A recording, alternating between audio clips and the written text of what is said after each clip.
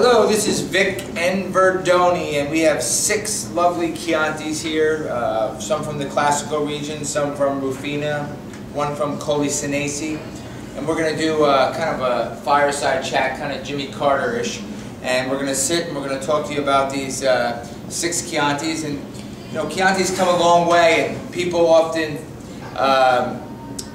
they often assume that Chiantis are like those of the old. The pizza parlor Chianti with the red tablecloth, your mom and dad brought you there, you brought the bottle with the straw around it, you brought it home, you melted the candle in it, and then your older brother or sister took it for their room because it was very hippie-ish and they thought it was cool.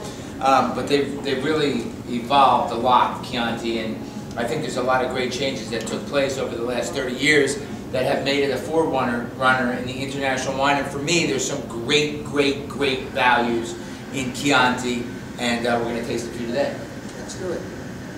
Now, Tone, you're a professor, you taught Latin and Greek, and people get, I know you're not a geography teacher, but people get crazy with Chianti. They think Chianti is a grape. What is Chianti? Chianti is a league of different towns that got together. It's a geographic location, but it was a league, a defense league. You know, because the people were always fighting against each other in the area. Right. So that's how Chianti came about. It's geographic. And the main grape of Chianti? Sangiovese. Sangiovese. And I think people are confused. They think Chianti is a wine. It's a geographic area. The main grape is Sangiovese. Now we're moving on to Lavacchio, Chianti Rufina. So it's from a different zone in Chianti, that geographic area, that big geographic area. It's separated into 9 subzones, and one of those subzones is Rufina, which is probably the second most important besides Classico. From a standpoint of prestige, Rufina is the only one that can rival Classico. The problem with Rufina, Burton Anderson, a great writer about Italian wine, said good things come in small packages. There's only about 40 producers in Rufina. And Lavacchio happens to be an organic producer. I believe they're the only organic producer in Chianti Rufina. And Rufina, like the town of Gaiole in Chianti Classico, is high altitude. So you get good acidity, the wines will age very well. And this is mostly Sangiovese, about 90%, with a little bit of local grapes, Ciliegolo and Canaiolo, which soften the lordly Sangiovese. A little bit more traditional, and that same 12 months in oak aging that's pretty traditional on the better Chianti, Classicos and Rufina. And this is partially barrel fermented. Most of it is fermented in stainless steel, but this is partially barrel fermented. And you taste that, the oak tannins in the back of your mouth. Yes. This is a bigger, kind of more established Chianti. I mean, for me, what's the price on the Lavacchio? It would be a little under $20 in the store. I mean, for me, this is 92, 93 pointer. Yeah, I would go along with that. And I think that Rufina is really, so far, you know, for quality and value, I think this is a real winner, the Rufina. I could drink it today, or I could put it away. Yeah, I think you can put it away. It's fine. It's well made, organic grapes. The next one, what do we have? This is a wine which is an overproduction of Fattoria Lavacchio. It's called Butero. Butero in Italian is a cowboy. And it might sound odd to you, but there are actually Tuscan cowboys. John Wayne, right? That's right. John Wayne shot all his films in Tuscany, right? That's all the spaghetti westerns. But there are really only 1 or 2 herds left of steer that the cowboys in the Maremma, they're in the zone close to the sea. And they manage the herds. And they lead a natural life. And the whole concept of Butero was to have a natural kind of Chianti Rufina. And it's an overproduction from. Look at that label, it's got the cowboy on it. It's got a cowboy on that with this big lasso. There are really cowboys in Tuscany, as there are in Spain, as there are in the Basque region, etc. And this is 06, it's real bright. 06, ready to drink, 100% Sangiovese, 6 to 8 months in large Slavonian oak casks, and very inexpensive. It would be about $12 in the store.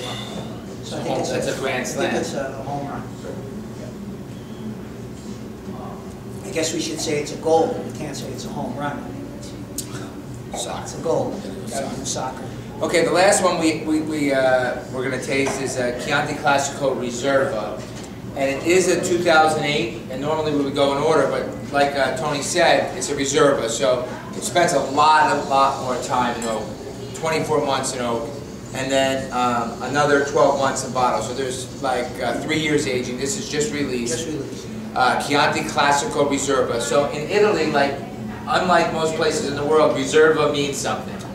If it says Reserva on the label, there's additional aging requirements or production requirements that go along with the term Reserva. In California, you can put Family Reserve or Reserve on anything, and they do that, and people, it's very confusing because there's no standard set with the word.